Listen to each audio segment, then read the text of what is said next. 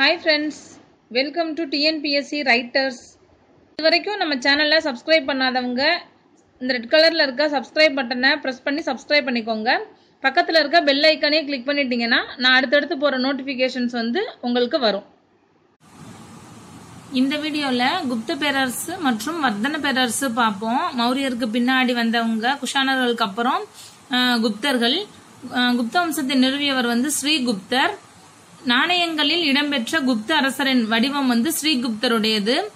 முதலாம் சந்திரகுப்தர் புகழ்பெற்ற லிச்சாவி அரச குடும்பத்தைச் சேர்ந்த குமாரதேவி அப்படிங்கிறவங்களை கல்யாணம் பண்ணிக்கிட்டாங்க. இந்த லிச்சாவி அரசம் அப்படிங்கிறது ஒரு கனசங்கத்தை சேர்ந்தது. இந்த லிச்சாவி அரசு ரொம்ப வலிமை வாய்ந்த அரசா இருந்திருக்கு. அதனால அவங்களோட ஆதரவோட வட இந்தியால நிறைய பகுதிகளை சந்திரகுப்தர் அவரோட ஆட்சிக்குள்ளார இணைச்சுக்கிட்டாரு. சந்திரகுப்தரோட மகன் சமுத்திரகுப்தர். ஹரிசேனர் இயற்றியது பிரயாகை மெய்கீர்த்தி. இந்த மெய்கீர்த்தி அப்படிங்கிறது என்ன அப்படின்னா ஒருவரை புகழ்ந்து பாடுவது, பாராட்டி புகழ்வது. அதுக்கப்புறம் சமுத்திரகுப்தரோட ஆட்சிக்கான மிக முக்கிய சான்று என்னன்னு பார்த்தோம்னா அலகாபாத் தூண் கல்வெட்டு. சமுத்திரகுப்தரோட மகன் இரண்டாம் சந்திரகுப்தர். அவர் விக்ரமாதித்யர் அப்படின்னு சொல்லிட்டு அழைக்கப்படுறாரு. குதுப் மினாருக்கு அருகே உள்ள இரும்பு தூண் விக்ரமாதித்யரால் உருவாக்கப்பட்டது. இவரோட காலத்துல சீன பௌத்த அறிஞர் பாகியான் இந்தியாவுக்கு வருகை புரிஞ்சிருக்காரு. சமுத்திரகுப்தர் கவிராஜா அப்படின்ற பட்டம் பெற்றவர். இந்த விக்ரமாதித்யர் அப்படிங்கிறவர் இரண்டாம் சந்திரகுப்தர்.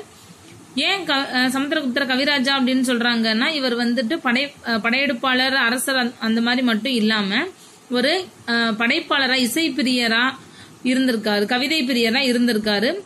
அதனாலதான் இவர் கவிராஜா அப்படின்னு சொல்லிட்டு சொல்றாங்க. இவர் வெளியிட்ட தங்க நாணயத்துல கூட இவர் வீணை வாசிச்சுட்டு இருக்க மாதிரி, சமுத்திரகுப்தர் வீணை வாசிச்சுட்டு இருக்க மாதிரி உருவம் பொறிக்கப்பட்டிருக்கு அப்படின்னு சொல்றாங்க.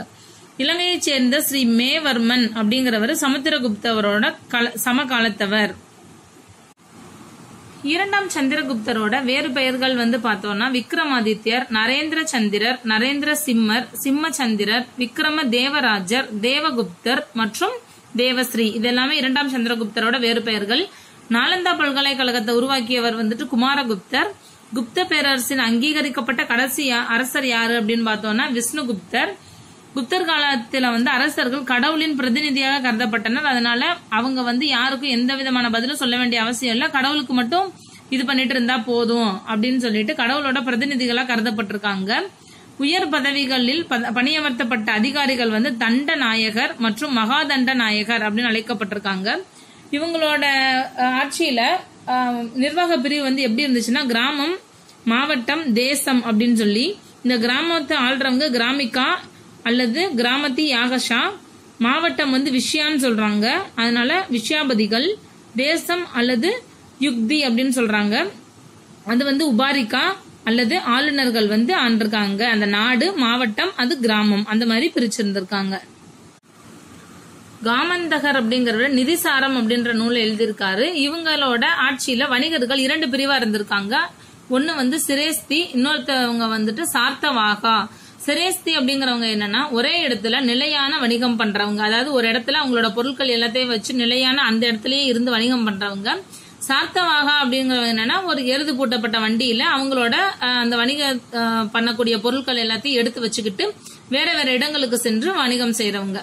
அதுக்கப்புறம் நாலந்தா பல்கலைக்கழகம் குமாரகுப்தரால் உருவாக்கப்பட்டது. அதை அழிச்சு தரமட்டமான ஆக்குனவர் யாருன்னு பார்த்தோம்னா பக்தியார் கில்ஜி.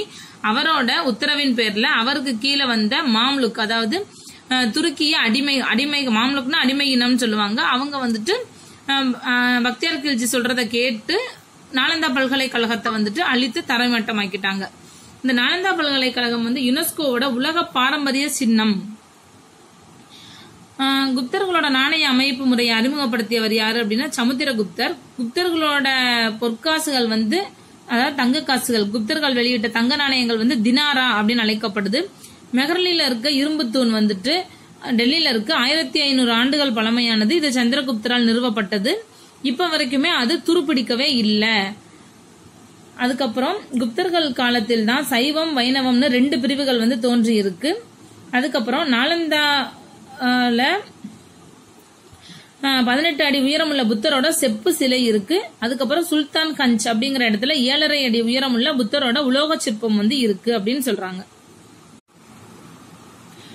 அதுக்கப்புறமா பூஜ்ஜியத்தை கண்டுபிடித்தது வந்து இந்தியர்கள் அப்படின்னு நம்ம சொல்றோம் இல்லையா. சோ அந்த பெருமையை நமக்கு தேடி கொடுத்தவங்க வந்து குப்தர்கள் தான். குப்தர்கள் வந்து நவீன உலகிற்கு விட்டு சென்றது என்ன அப்படின்னா பூஜ்ஜியமும் அதை தொடர்ந்து வர்ற தசம முறை அப்படிங்கிற முறையும்.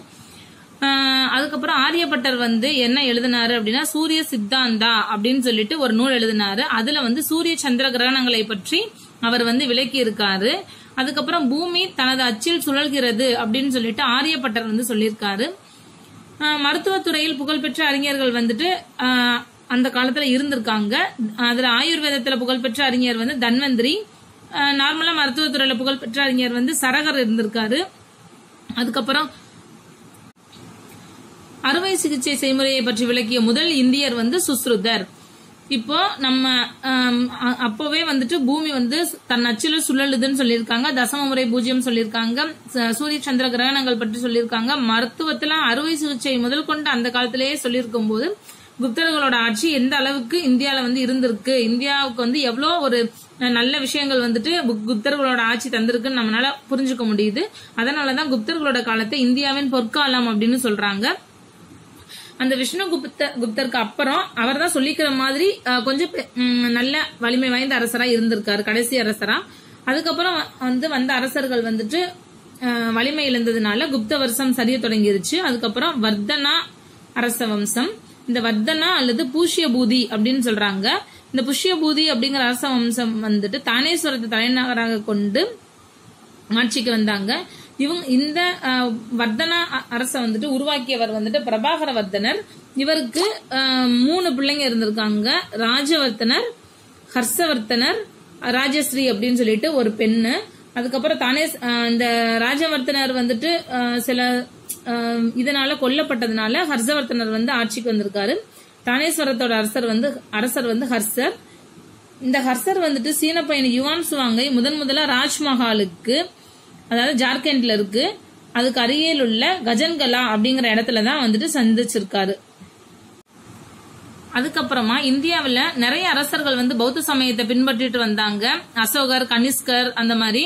அதுல கடைசியா பௌத்த சமயத்தை இந்தியாவில பின்பற்றின கடைசி அரசர் யாரு அப்படின்னா ஹர்ஷர்.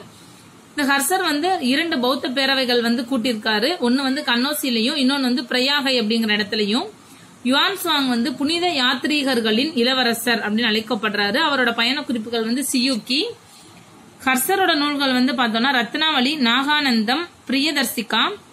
அதுக்கப்புறம் முதலாம் சந்திரகுப்தர் வந்துட்டு மகா கான்ஸ்டன்டைன் அப்படிங்கிறவரோட சமகாலத்தவர். கட்டுமான கோவில்களை முதலா கட்டியவர்கள் வந்துட்டு குப்தர்கள். அதுக்கு முன்னாடி குடைவரை கோயில், பாறை கோயில் அந்த மாதிரி தான் இருந்துச்சு. கட்டுமான கோவில் அப்படின்னு சொல்லிட்டு ஃபர்ஸ்ட் கட்டியவர்கள் வந்து குப்தர்கள். வங்காளத்தில் வந்து கவுட அரசர் வந்து சசாங்கர். அரசாங்கத்தோட முக்கிய வருவாய் வந்து நிலவரியா இருந்திருக்கு. குப்தர்களோட வீழ்ச்சி எதனால வந்துச்சு அப்படின்னா ஹூனர்களோட படையெடுப்பு படி. ஹூனர்கள் வந்துட்டு ஃபர்ஸ்ட் தோத்து போயிட்டு போனா கூட அதுக்கப்புறம் 12 வருஷம் கழிச்சு திரும்பி வந்து குப்தர்களை வந்து வீழ்ச்சி அடைய வச்சுட்டாங்க. குப்தர்களோட அலுவலக மொழி வந்து சமஸ்கிருதம். பல்லவரசர் வந்து விஷ்ணுகோபன், அவர் வந்துட்டு சமுத்திரகுப்தரால தோற்றுவிக்கப்பட்டிருக்காரு. அவ்வளவுதான், குப்தர்களை பத்தின தகவல்கள் முடிஞ்சிருச்சு. குப்தர்கள் மற்றும் வர்தனர்கள் நம்ம பார்த்துட்டோம். அடுத்த ஒரு டாபிக்ல நான் உங்களை சந்திக்கிறேன். அது வரைக்கும் நன்றி.